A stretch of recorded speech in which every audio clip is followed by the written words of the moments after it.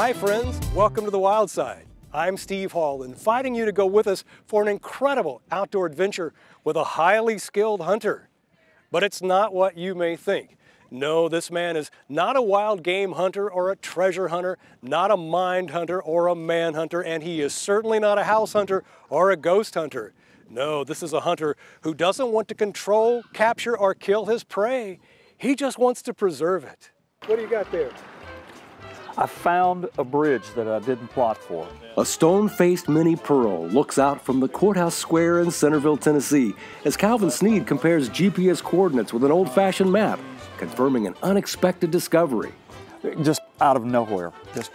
Just jumped in out of nowhere. And he's about to bust a gut to get there. Well, I've got to go see this. We got to go.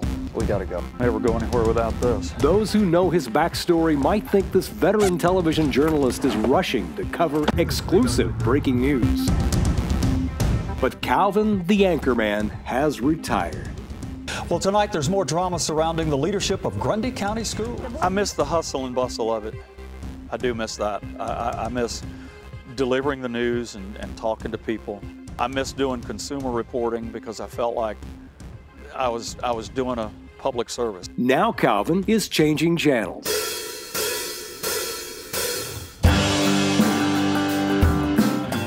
I'm a bridge hunter. That's what I do. There it is. There it is.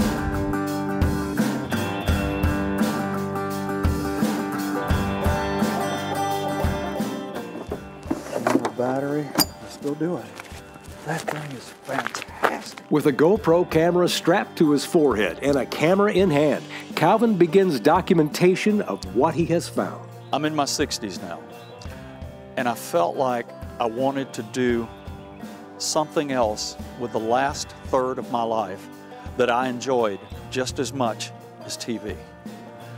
This is it. This is it. This is preserving history. Oh, look at the way the tree grew into the railing right there. Bridge hunting isn't a pursuit that suddenly started upon retirement. It was an inspiration that came upon Calvin in childhood.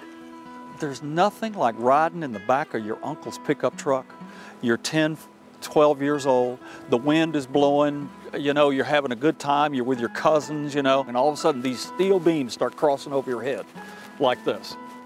And it's like, what in the world is that? So he's going to be across the bridge in a minute. So you stop and start looking, you know, like, what is that? What is that? It caught my interest there. And it held it all these years. Bridges like this, truss bridges, are worth getting excited about.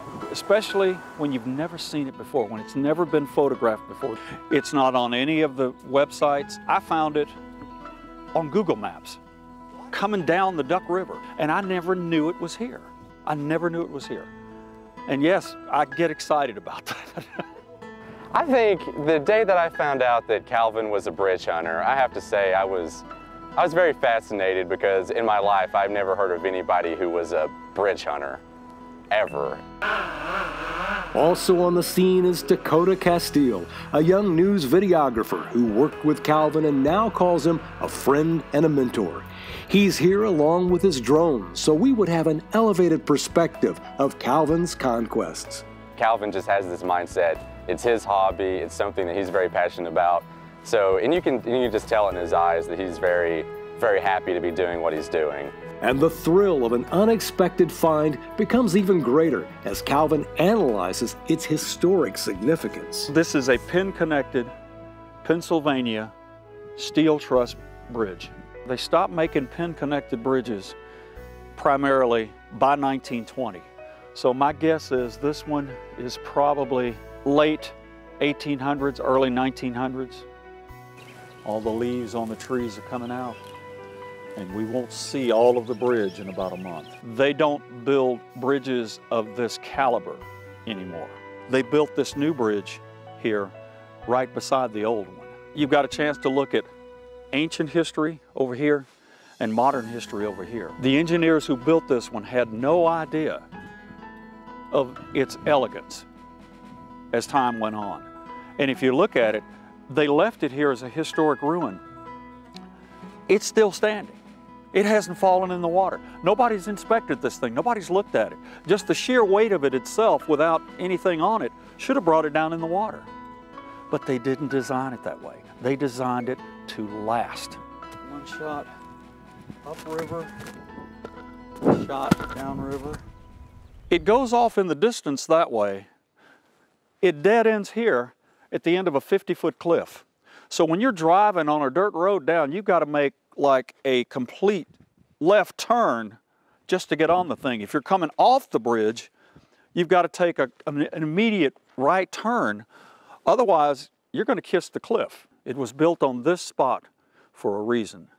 And that's because it contributed to the history, the economic development of this particular area around here. And that's why they're historic. Let's move on down to the next one. He'll definitely go to anywhere between 6 to maybe even a dozen bridges just in one hunting trip. Today is no different, as Calvin stalks half a dozen bridges across Hickman and Perry counties. While the ones found today are all truss bridges, Calvin also looks for bridges with concrete arches. Careful, careful. And finding bridges isn't always easy. The rougher the terrain, the more challenging the outdoor adventure.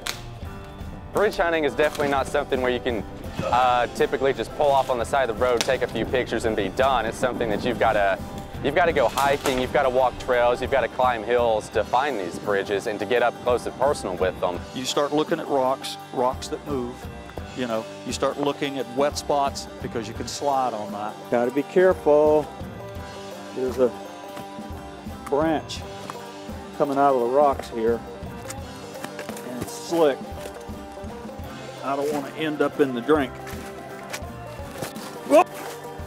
I have found the slipperiest spot on this bank. My goodness. Unbelievable. Whoa! First rule of bridge hunting: logs give way.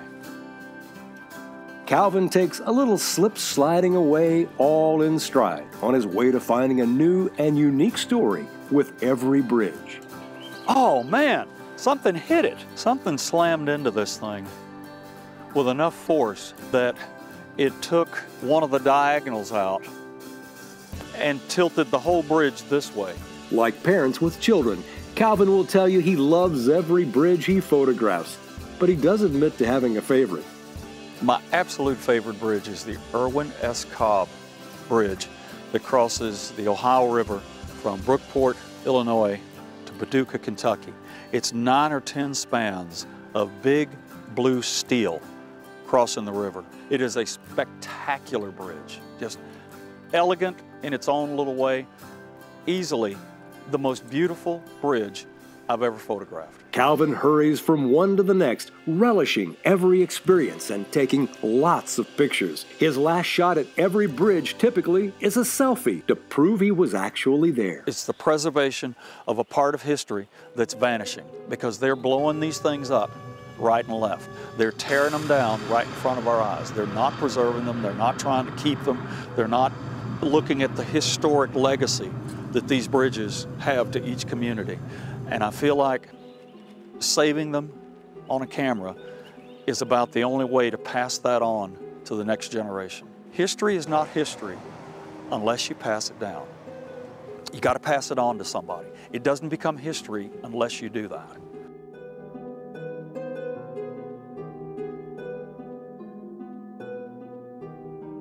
Calvin loves old bridges like this one, which is being used as part of a walking and biking trail.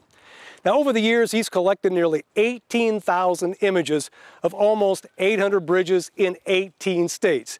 Now, some of those pictures are published in a picture book. For more information, you can go to our website, wildsidetv.com. Now, Dakota Casteel, the young news photographer who provided us with drone footage, is actually a former Wildside intern. And he's the one that told us about Calvin Sneed, bridge hunter. There's a bit of a sad footnote to this story, and we'll share that with you at the end of the show.